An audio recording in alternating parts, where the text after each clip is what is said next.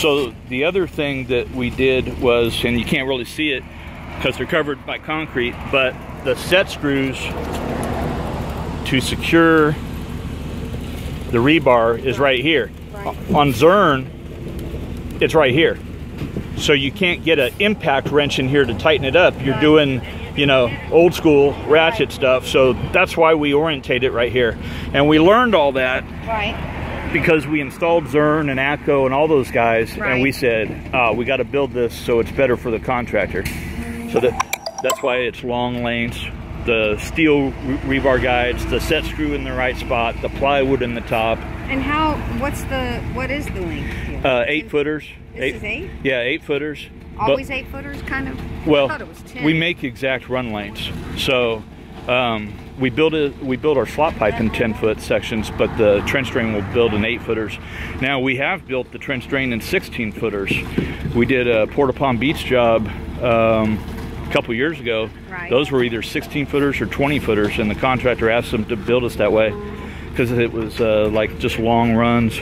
Well, let me ask you this. What about minus 16.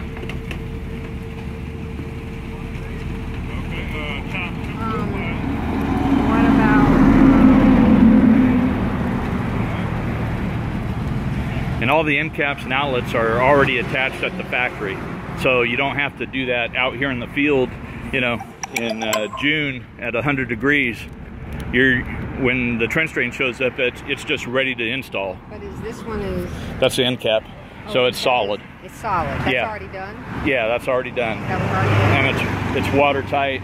It's already attached. It's, you know, it's not a plastic assembly or something like that you have to. Okay, and then where are your outlets? All the way at the end of the run. So if we go down there. Hey, not 6 yards worth.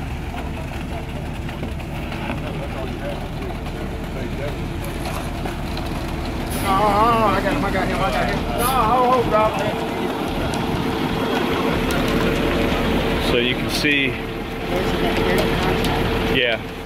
So the way we did that is we put a pipe stub out there on it, and the way we adapted to the contact was we just fiberglassed it on.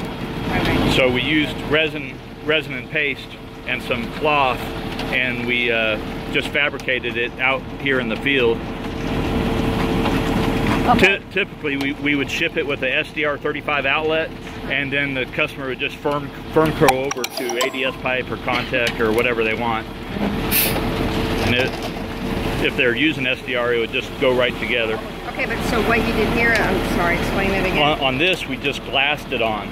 So we pushed the contact pipe right up against our pipe stub. Right. And then we used fiberglass cloth and resin and just wrapped it around, and it's a solid seal.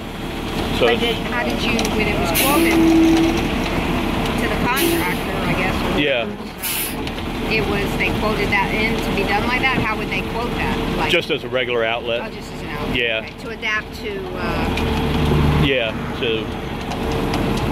just the size is important. So in this case, it's 12-inch pipe. Okay. And we thought we were going to install ADS pipe out here.